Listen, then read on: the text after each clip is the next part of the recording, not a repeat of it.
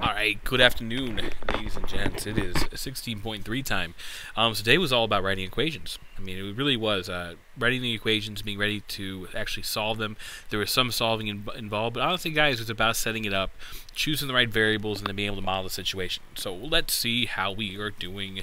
So let's look at number one. The sum of two numbers is 186. The difference between the same numbers is 32. What are the two numbers? Man, this is a loaded question because you have to know a lot about this, about systems and how to write equations to even kind of engage this. So this part is important. What are the two numbers? Because what this part tells you is how to set up your variables. I'm looking for two numbers. Now, it doesn't ask me what kind of numbers they are. It doesn't give me kind of any indication of what kind of variables I should be using for like a logical choice. So I'm going to choose anything I want. So I'm going to choose x is number 1. And I'm going to say y is going to be the second number. So write two equations that model the problem. Well, what I'm looking for now are going to be some constraints. Well, the sum of two numbers is 186. So that's going to be one of my equations. 186 is sum of the numbers. And then the difference in the numbers is going to be 32. So that's going to be my other constraint. That's the other thing I'm trying to hit. Well, this one says if I add them, I should get 186. If I subtract them, I get 32. So if I add them, x plus y, I get 186. If I subtract it, x minus y is going to be 32. And that's all there is to it. So if you kind of think about the steps here, we got to pick out the variables, which means we have to know what we're looking for. Then I have to find these constraints, these conditions, these rules I got to follow, and that's going to be write my equations. The school auditorium seats 310 people. Well, you know what? I'm going to write over here. That's going to be one of my constraints. For a particular performance, the number of seats reserved for students is 25 more than twice the amount reserved for adults. Okay? How many seats are reserved for students? How many seats are reserved for adults? Well, that tells me my two variables. S is going to be, let me go back. I don't want to use S. Let A be adult seats. And let S be student seats. Okay. So the first one, 310, that's going to be a pretty straightforward calculation. If I just take the number of adults I have plus the number of students I have, seats, that should be 310. The second one is not so simple. Let's kind of delve into this using a strategy we had today, which is just to pick out numbers. For seats reserved for the number of seats reserved for students is 25 more than twice the amount reserved for adults. Wow, that's crazy. But let's see if we can figure this out. If I just have one adult seat,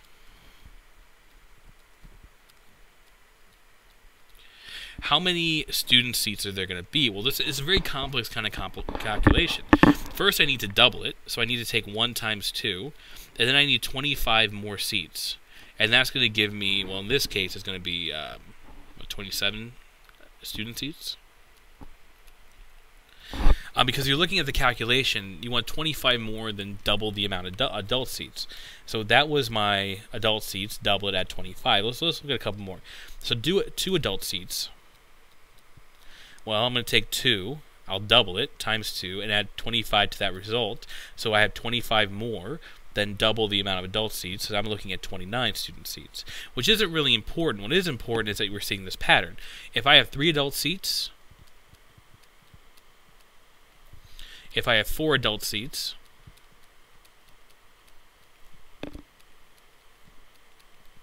okay, if I have 5 adult seats,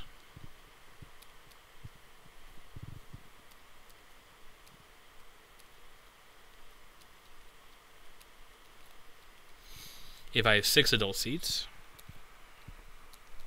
So I'm doing this ad nauseum because I want you to be able to see this pattern emerge very naturally. So if these right here represent the adult seats, I'll replace that with a variable. In this case, let's say A. It looks like I'll always multiply times 2 and then add 25. So if that's always going to give me my student seats, I'm going to be looking at student seats being A times 2 plus 25, which when we clean it up a little bit, we'll say that S is equal to 2A plus 25. Okay. So not your typical kind of constraining problem, but one that you can still kind of develop if you're looking at patterns. And patterns are really all what math is all about. Let's take a look at these two guys. All right, let's do some more. So this is a tricky one. because this is not anywhere close to what we had been doing before. Because I'll tell you what, when you're reading this, investment A starts at $1,000 and increases its value by 80 each week. Investment B starts with $2,000 and loses 50% of its value each week. You're going to think that the variables are going to be A and B, but that's not actually what's being tracked. Read this question. After how many weeks will the investments have the same value? Those are the things we don't know. We don't know weeks. We don't know value. Those are a variable. So I'm going to let W be number of weeks. And I'm going to let V be number. Be the value. Let me just erase that. So B is going to be VB value. In other words, how much they're worth. So this is less like looking at constraints than it is recognizing how the information is grouped. Let me explain what I mean. So investment A starts with 1,000 and increases 80 per week. Investment B starts with 2,000 and loses $50 of its value each week. So these are giving me a starting point and a value that's increasing or decreasing at a time. Ladies and gents, the equation we're looking for is going to be a y equals mx plus b equation, actually, for both of them. So like for company A, here's what we're looking at. The value, V, is going to be equal to $80 of gains per week plus $1,000 that it started with. For B, the value is going to be losing $50 per week. Oh, activities bus time. $50 per week is going to lose it, hence the negative, plus the $2,000 it started with. So it's not your typical constraint kind of equation. It's something a little bit different, and we gotta have to be really flexible, guys. That's what math is all about, flexibility. Let's take a look at this, the last one. Joseph and Patrick purchased school supplies in the school bookstore. Joseph purchases 4 notebooks and 3 pens for $10.65. Patrick purchases 3 notebooks and 5 pens for $9.50. What is the price of a notebook, a pen? So here it is. Price of a notebook and a pen, those are variables. So let's let P be price of pen, and let's go ahead and let N be price of notebook. Okay. So P be price of pen, N be price of notebook. So now in writing our equations, let's go back and let's look at what we actually have. Joseph purchased 4 notebooks and 3 pens for $10.65. Patrick purchased 3 notebooks and 5 pens for $9.50. So we have constraints here. We have the $10.65 that one person was charged, and we have the $9.50 that the other person was charged. Now, this is unusual because the constraints aren't going to be just like boom plus boom equals $10.65.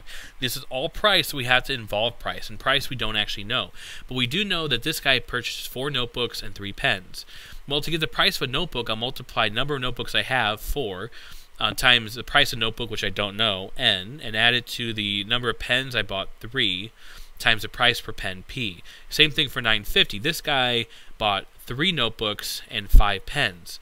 So that'll be 3 notebooks plus 5 pens, and we'll total $9.50. So again, there's very dynamic equation writing going on here, guys. You can't lock yourself into writing it only one way. That's just the way it is, man. You got to be very, very dynamic and thinking on your feet. The amusement park offers 2 options. Option 1 involves a $10 admission fee plus let me start over. An amusement park offers 2 options. Option 1 involves a $10 admission fee plus 50 cents per ride. Option 2 involves a $6 admission fee plus 75 per ride. We're talking money. That's going to be a big hint how we're going to do this. How many rides do the 2 options have the same cost? Cost is the other thing. Those are 2 variables. So I'm going to let C be cost, and I'm going to let R be number of rides. Now, if you're wondering how I'm getting these variables so quickly, I'm looking for the question they're asking us. So the things you don't know are going to be in the form of a question. When you find the thing it asks us, that's how we have the thing we need. So let's talk about cost. Well, how do I look at these 2 costs? Well, I'm looking at 2 options. So if I'm looking at option 1, and I'm considering the cost is going to be a $10 fee plus 50 cents per ride. That's like a starting point and a slope again. So 50 cents per every ride R plus a $10. Whoa! City's bus time again. So cost is going to be 50 cents to ride plus $10. And look at this one. Option 2 is a $6 admission fee plus 75 per ride. So the cost is going to be a 75 cent per ride option plus a $6 fee. Okay, so we're looking at y equals mx plus b again. Be on the lookout. Get in your head these things that kind of key you on what kind of equation you're looking for. Oh, the height of a triangle is 4 inches shorter than its base. The area of a triangle is 196 square inches. Find the dimensions. Find the dimensions of the triangle. Now, the dimensions are a little ambiguous, but dimensions mean how you measure it. In this case, it's going to be looking for the height and then its base. Okay, or length. So that's how I'm going to choose my two variables. So we're going to let b be base, or length of base, and we're going to let h be height of triangle. Okay, so let's get these two in. Now we do have a constraint here. The area of the triangle is 198 square inches, so something is calculated to 198. Let's get that one first. Now this is going to be the area of a triangle. Now what you have to know about the area of a triangle is that it's 1/2 base times height. So that's all we're looking for. So the formula we're looking for is 1/2 times b times h. Now you wouldn't know that unless you knew it. So if you didn't know it, write it down because that's the answer to this first one. So area is 198. So now the second one is a little bit more interesting. The height of a triangle is 4 inches shorter than its base. So think about this. If its base is 15, that means its height is 4 less than that. That'd be 11. Now, thinking about how you calculate 11 is more interesting, though. I literally took 15 minus 4. Okay? Minus 4. What if the height or the base was 20? Well, I take 20 minus 4 to get the height. If it was 30, I take 30 minus 4. Now, look what's changing, what's staying the same. That tells me if I want the height, I have to take whatever the base is and subtract 4. So that's my second equation. So again, a lot of practice. You're going to have to take a lot of practice on this, guys. It's the only way to actually get any better.